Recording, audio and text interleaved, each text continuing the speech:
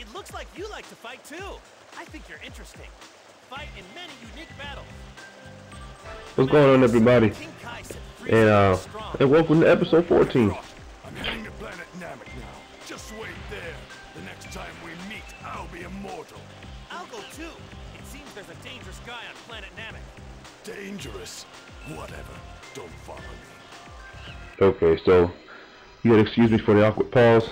I'll go. Follow me. I was just allowing you guys to hear the dialogue being exchanged between both Vegeta and Goku. This right here, I'll talk over this. This doesn't matter at all. I don't care. The fierce Vegeta, who previously fought a vicious battle with Goku, was treated like a child by the powerful Ginyu force. Yeah, blah blah blah blah blah. Everybody knows the story if they followed Dragon Ball Z. So anyway, let's hop into it. I never really liked this lower screen. It kind of looks subliminal. But that's besides the point. I can tell just by looking. You can't beat me. This Goku was arrogant, dude. I can tell just by looking. You couldn't beat me. Goku was not like that. At least not in the normal Dragon Ball Z. Not doing the normal Dragon Ball Z. But I know he was like that in Kai. Dragon Ball Z Kai. Anyway, here comes Raccoon. Not his right size. The one thing I liked about the Wii version over the PS2 version was the fact that they had the sizes kind of accurate. More so than PS2. Goku is bigger than he is. Nearly anyway. Oh no, he counters. Yeah. Now during this fight, I actually had more. I feel like more of an understanding of Tenkaichi 3, so I was able to actually perform better. Versus my last episode where I was using Super 17 and didn't really do so well in terms of speed. And pow! Like a semi-seismic toss. There we go again. Ooh. Seismic toss. You know, I might do an episode like with Pokemon Stadium on it or something. And there he goes again. False courage. I forgot what false courage does. I think it gives you armor. Key blast. I try to hit a little snap vanish. Nope. Nope. His reactions are so slow that it's kind of hard to keep up. But this, I was pretty good at this. There we go again. Won the class, 60 hits. 60 hits is nothing. Dude, I remember back when this game came out though, on a Wii, and I bought it because I heard the Wii version, and besides the talks again, I heard the Wii version was going to have an online community to it. So I said, hey, that sounds interesting. This is before burst limits, before Raging Blast 1 and 2. There was Budokai Tenkaichi 3. Before that, there was you played at your friend's houses, or homes, or you played at local tournaments, which is what I participated in a lot. Don't little trip. Charge smash up, down, and there he goes. He's KO'd. Anyway, I never understood why people lie like that in Japan too. It's like that in Metal Gear Solid 4 when you beat Liquid Snake or Liquid Ocelot. He lies just like that with his button ear. I don't know, that might be some Japanese thing, but anyway, as I was saying. What was I talking about? I was talking about oh, okay, there we go. Tenkaichi. Before there was Raging Blast 1, 2, and Burst Limits Online, there was this game, Tenkaichi 3. So I got the game because I had always played Dragon Ball Z games in general, so hey, why not play Tenkaichi 3 online? I mean, not online, but why not play Tenkaichi 3? So I got Tenkaichi 3, and the rumors were true. You could play it online.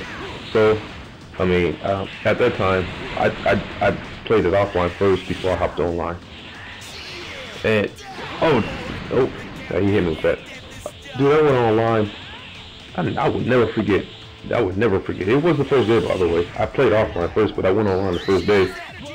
And Goku kind of gangster said, hey, I'm just going to hit this charge, get my energy up really quick, right in front of you, because you're weak.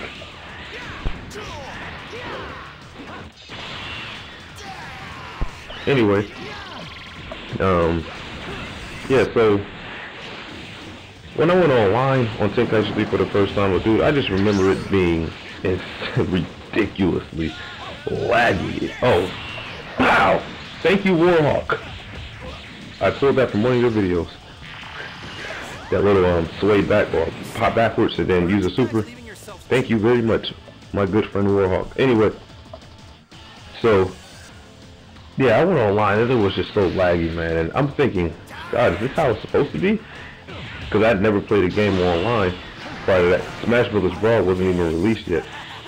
So I'm over here like, okay, well, maybe this is how it's supposed to be. So I went to the next match. The match was slightly better. And at the time, I didn't even know the word was lag. I called it like it's moving in slow motion. Wow. Sway. That dude can sway, man. Well, Birder was quick anyway. Speaking of Birder, he was one of the guys I used online. But I think the first person I used when I went online, I think it was 17 or Frieza. It was one of them.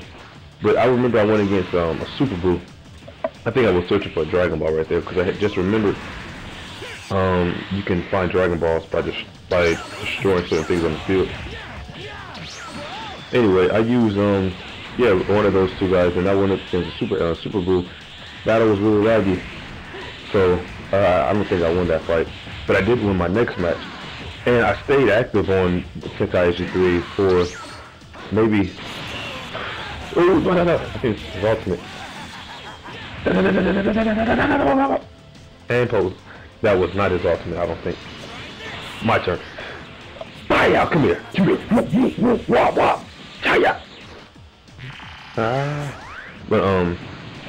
yeah, I did not. Wait, dang it, man! You gotta excuse me. I'm kind of over the place. He ate that key blast. So anyway.